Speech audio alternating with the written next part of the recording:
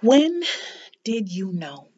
That is the question that I am asking you, and the question that we would ask Mary during this week where we contemplate and reflect upon the Magnificat.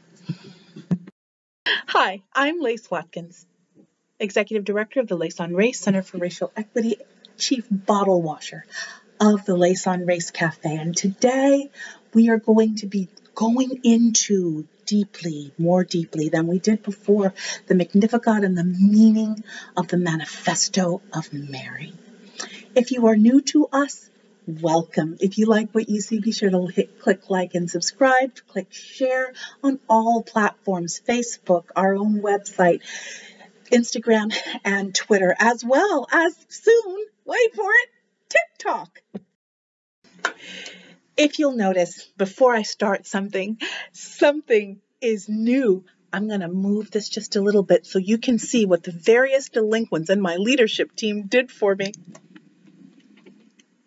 It is my very first Christmas tree of my adult life. It is really something. And I cried when I got it on Thursday. I brought it here yesterday and made a 30-minute video that didn't save. So we're doing this again, but with the tree extant.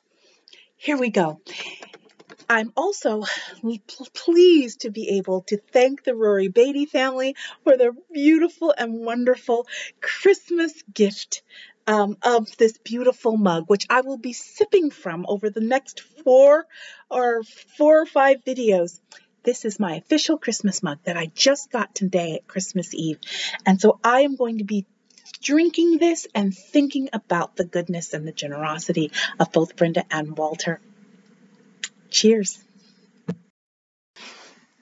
So let's talk about the meat of the talk that we're going to be doing today.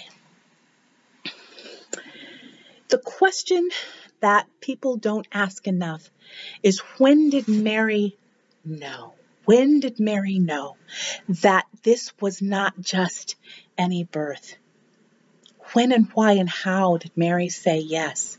And then we're going to flip and pivot and leverage really fast, because then we're going to be asking ourselves, when did we know? When did we know that we had a calling that only we could do, that there was a piece of the tapestry that only we could weave? That is not to say that the universe, if you want to say God or Ralph or the universe, couldn't do it without us. Let's not forget Esther. Absolutely, the universe and God can do it without us, but that does not absolve us of our responsibility to do what we are called to do when we are called to do it, to not wait until we get comfortable or we feel that we're more proficient. Let's talk about this idea of who God calls first. Not the ones with credentials. Not necessarily. Not the ones with a lot of letters.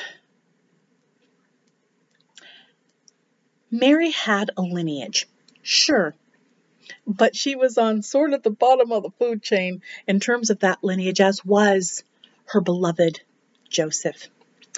When she found out that she was going to be carrying a child, she did say yes, but she said yes with some caveats. Yes, I will carry this even though I don't know what's going to happen next, but I'm going to do it on the down low. I'm not going to do it in a neighborhood where people can point and stare and talk about me at the water well. So she went to her distant cousin, Elizabeth. I can imagine this, and I'm going to ask you to use your fictive imagination as well and think about how Mary might have approached the house of Elizabeth.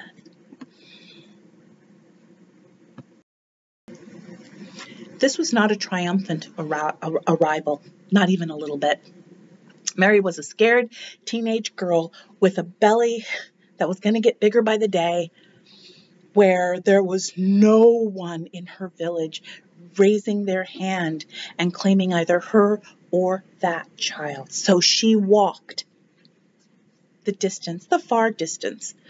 I mean, was it 100 miles? No, but a far distance in terms of back then as far as you can walk.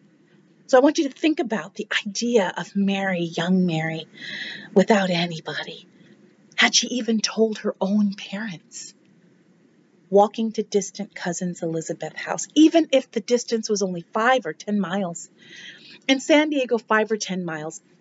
Let's go outside and say 10 miles. 10 miles is the difference between my house outside Lemon Grove and Claremont. I know that there are things that I've done in Claremont that I want to keep on the down low. But seriously, where people would not know her. That's a risk, though. That's a risk because you never know who you're going to see in your 10-mile radius. Literally 30 years ago, when I was feeling my oats as a young woman in her early to mid-20s, I remember wearing a skirt that was perhaps too far above the knee for the tastes of my mother and her friends. I was with a bunch of friends at a brand new mall up in North County, not 10 miles away, but like 30 miles away from where my mom was. Thank God there was no such thing as cell phones back in 1984, 85. But when I got back home, there was a blinking on my answering machine. It was my mom asking why I was wearing that skirt and am I bringing dishonor to the family? How did she know? How did she know? Turns out one of her friends, Margaret, happened to be at North County Fair, saw me, hightailed it to the nearest payphone and told my mom about a skirt that technically was modest. I mean, hi, still me. But I got in trouble for it at 22 or 23. You never know who you're going to find. Parenthetically, you never know who you're going to influence and who you're going to tell. But let's go back. Let's go back to her being there after 5 or 10 miles, tired, thirsty, ashamed. Not ashamed of what was growing inside her.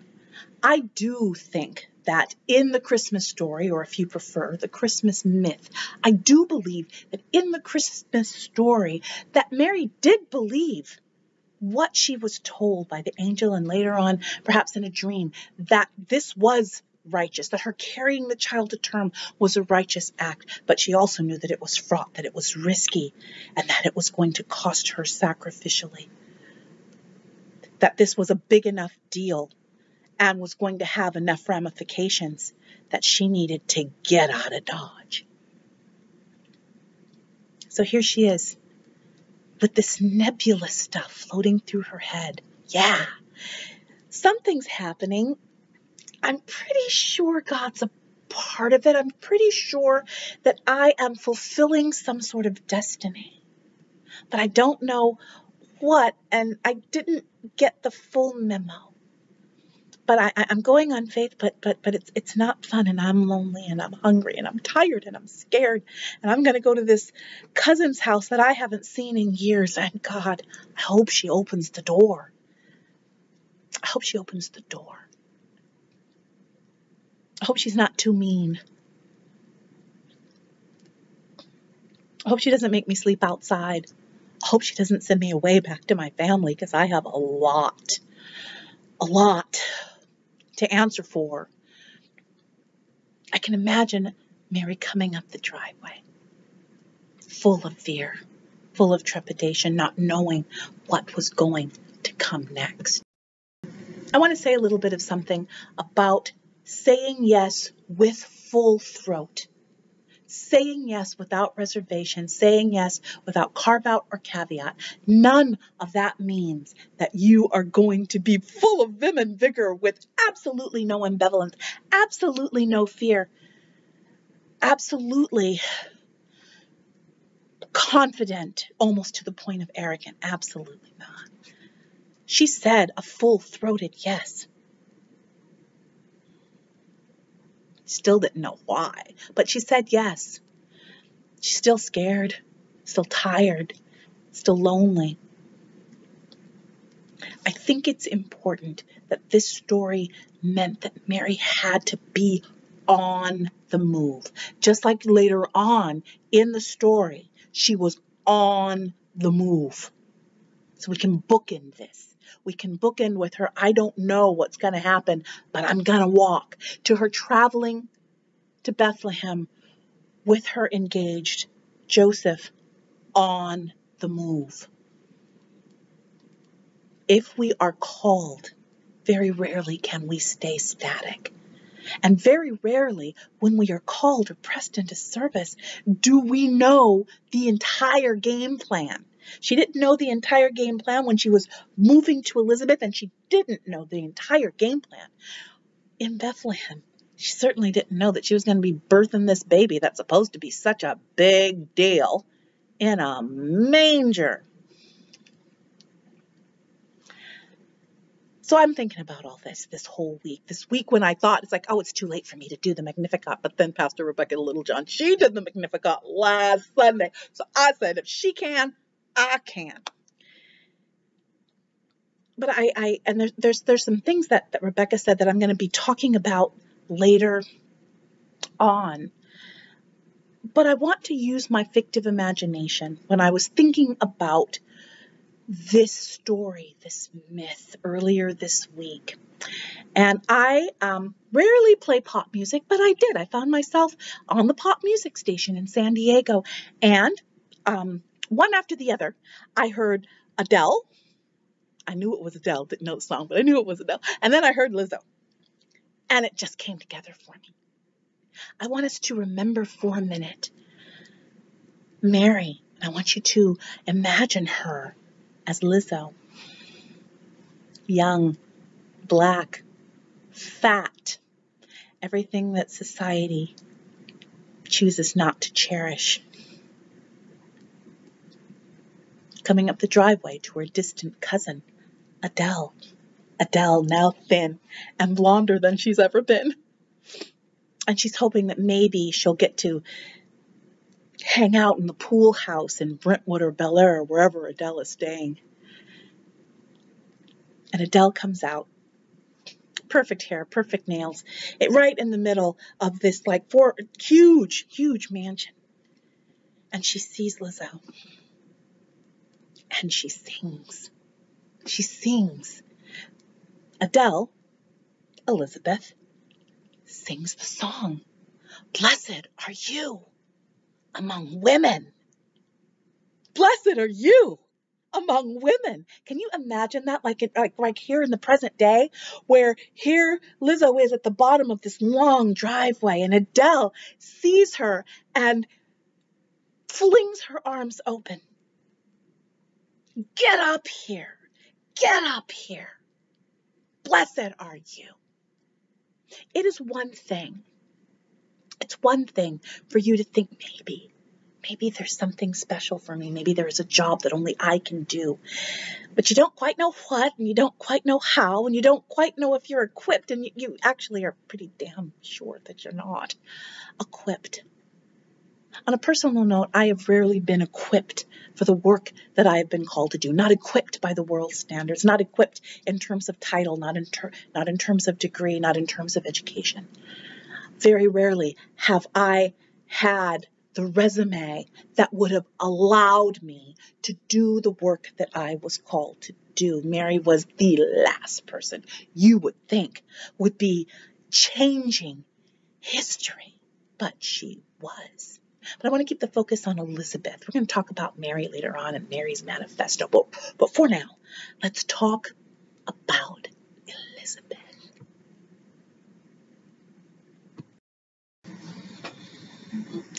There are few gifts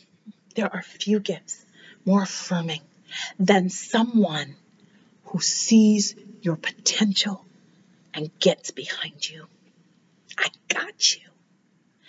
This is what Adele is saying to Lizzo, what Elizabeth was saying to Mary. You will not walk alone in this. There's also something important to hear as we pivot to race.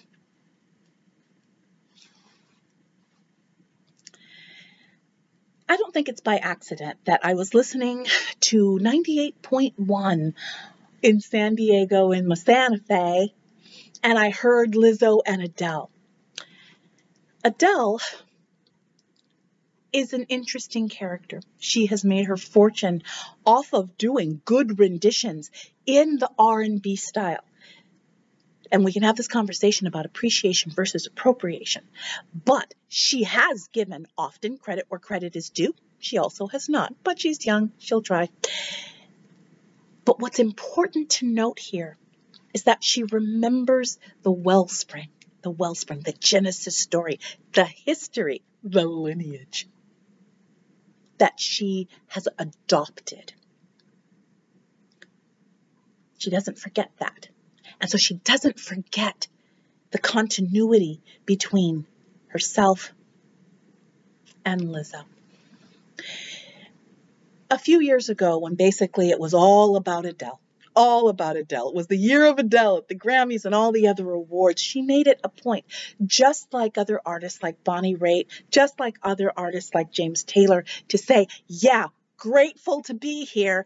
There are people on whose shoulders I stand. She has done some mentoring. She has made sure that people know that she is not acting as though she's cutting this out of whole cloth. So let's go back to our fictive imaginations and think about Lizzo and Adele. And Adele brings her up. Get in here. And then she pivots and she leverages. What do you need? And before Lizzo can open her mouth, cupboards are flung wide. I can imagine, if this were really 2,000 years ago, I can imagine her draping her in silk. These days, I'm imagining her anointing her with like the super pricey Joe Malone cologne, right? It's British, so is Adele. That's why I used it. I can imagine her going, oh, no, no, no, no, no. I want you to have this amazing cloak. Well, cloak, bomber jacket. It's all the same thing. No, you are not. You are not going to sit in my pool house. Here's the master bedroom. I'll sleep in this one right here. I'll make sure that you have coffee in the morning. And Adele's world for the next 3 months, like Elizabeth's world for the next 3 months, was about succoring and nurturing and building up and affirming the call that Mary Lizzo has.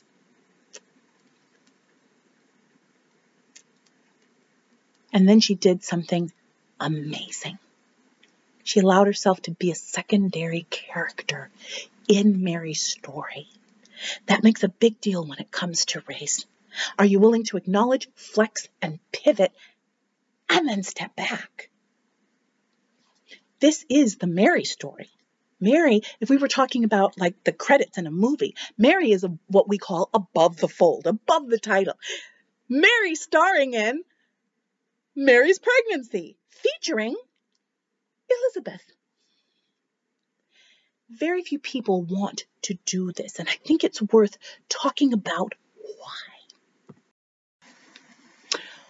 Why are people unwilling to become or to allow themselves or to acknowledge that they are not always going to be the Viola Davis or the Julia Roberts, that sometimes they are going to be secondary players that move the plot along, but whose names you may never know. You may never know.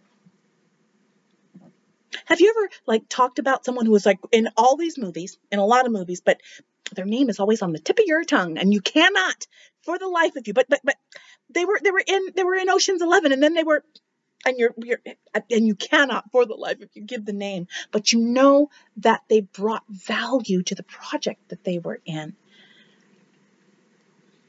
Elizabeth is rarely spoken about except as that initial exclamation and exhortation, blessed are you among women. But no one's really talking about, they move it along fast. 3 months later, Mary leaves. But she didn't leave in shame, and she didn't leave in want. Adele, Elizabeth had no problem becoming a secondary character. And much like the video that we talked about a couple of weeks ago, Adele had no problem making room. No, you will not sleep in the pool house. You have the master bedroom. Here's my favorite robe. Here are my favorite slippers. What's your favorite tea? What's your favorite tea? I'll make sure that we have like 5 boxes of them. Saying yes first, saying it before it came out of Mary's mouth, and giving more than Mary asked for or anticipated. And I want to ask whether or not you do this in your own racial justice walk. Do you give from first fruits, or do you give out of your excess? In this story, both the imaginary mythical story from 2,000 years ago and what we're talking about here with Adele and Lizzo, I cannot imagine that Adele rummaged around the bottom of her closet and found some ratty old sweatshirt and threw it at Lizzo. No. I have a friend of mine, Julie, who knows how to give a gift. In fact, it's one of her love languages. And even when she's giving you something that's like, and when she says, this is my absolute favorite thing, like if she were here, this is my absolute favorite cup, here. And she's telling the truth. She's not giving you cast-offs or hand-me-downs. This really is her favorite one. It's to the point where you're afraid to tell Julie that you like something. Because Julie would go, oh my gosh, you like it? You like these earrings? Here you go. I'll sanitize them for you, but they're your earrings now. Julie has no problem with doing just exactly that in her life, just like Lizzo did, just like Elizabeth did. Adele also did something else incredibly, I should have paused for that, but I did it on the first try. Adele did something else that was generous. Adele sent her on her way after 3 months, but she sent her away changed. That's a big deal. How do people leave your presence? How do people respond to your influence? Are you leaving them in a better place than when you found them? That is a question worth pondering. Blessed are you among women. Do you treat everyone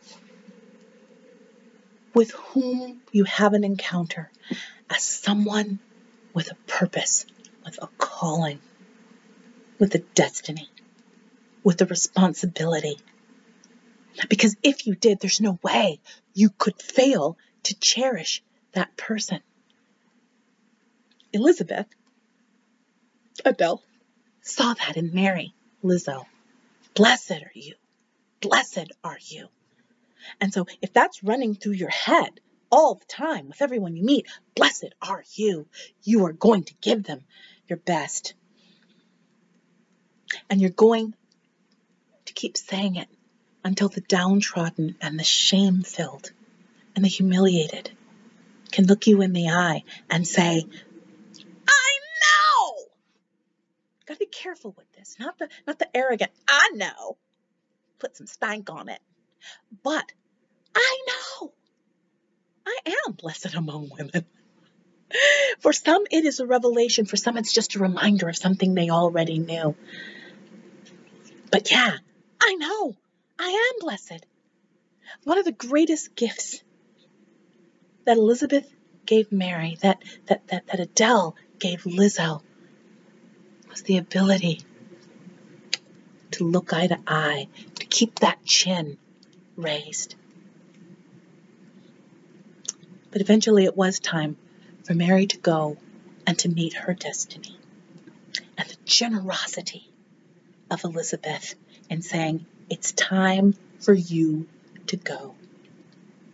But again, with her best. Let's go back 2,000 years. I can imagine that she got the best donkey with the best blankets to be able to be there for the journey back home so it wouldn't hurt herself or her belly. Here in 2021, I can imagine that, Adele gave Liza her best Tesla and then completely blew the mileage by making sure that she had everything she needed. I'm going to give you everything in my pantry. Do you think, here's my favorite pair of shoes, my favorite pair of Uggs. You can have them. Okay, you might want to put some socks in there. My feet are bigger than yours. And Liza was going, I'm good. I don't need any more. No. Is there anything else you need? Well, I was hoping that maybe I could have a couple of sandwiches. And the next thing you know, there's a picnic basket up to here, right there on the passenger side. Lizzo will want for nothing. Lizzo will want for nothing. You do it fast, you do it first, and you do it more than you ask for, particularly for populations that historically have been oppressed and never cherished. There is something so different about a grudging gift where you're giving the minimum, where you're doing the minimum, and then giving more above and beyond, an almost embarrassment of riches. And now we get to talk about embarrassment. 3 months later, Mary comes back to her hometown, whether on a donkey or in a Tesla. But she's not looking down. And by this time, Mary shows. 3 months in, Mary's showing. There's no question. Mary's got a bun in the oven. But her eyes are not downcast, nor is she grandiose. If y'all only knew the baby I was carrying, y'all would treat me a lot better. No, eye to eye. Assurance, not arrogance. Gratitude, not grandiosity. And the lessons that she learned from her friend, her cousin, her sister. Not everybody needs to know the whole story, because the story will unfold. But I will definitely out myself. Rebecca Littlejohn brought up something last Sunday that has stuck with me, that literally, I've read the Magnificat more than once, trust me. But here's something that I didn't think about. That whole idea of Mary coming back, showing, outing herself. Now, back in the day, I'm old enough to remember girls who kind of, just basically disappeared off the face of the earth the first semester of junior year, and then they're back with a flat belly and an interestingly surprising little sister. No one wanted to talk about it. And so basically now, 40 years later, there's all this shame. And then the next thing you know, they're on Maury Povich. My mother was really my sister. Or actually, my sister was really my mother. But no, you don't need shame-based reality shows if you're telling your truth and you're outing yourself. And before anyone can attempt to sabotage or derail the narrative, you are telling the truth the whole time. If you're not afraid,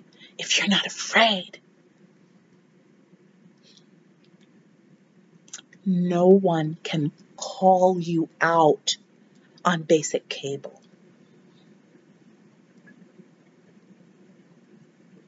So we have to out ourselves. And in our racial justice journey, we have to out ourselves as people who are changed. There's no way that we can change the world outside. There's no way that we can take it outside unless we ourselves are changed. That's a big deal. And it is something that I call you to. I am asking you to do more than you thought you could for the people that you encounter, for yourself, and for the people that you say you stand for and with. Challenging systems and institutions.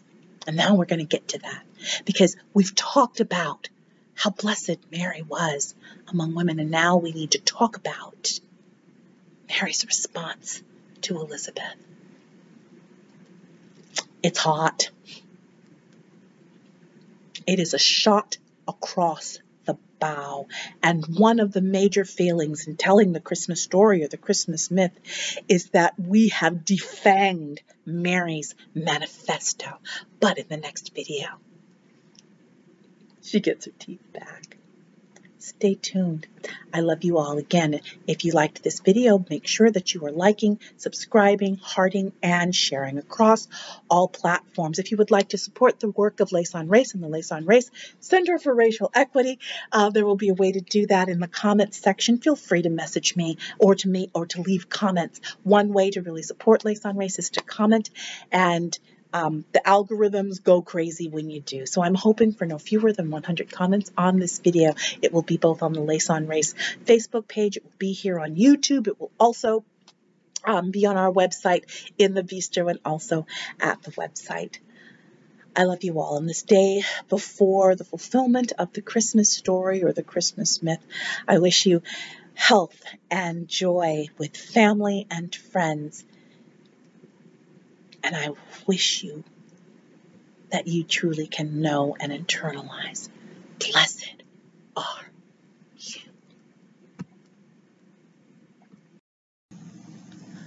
It's resumed. I'm having a little bit of trouble closing this out, so I'm hoping that this sticks around. If you're still watching, thank you. Stay tuned for the Magnificat Part 2, Mary's Manifesto.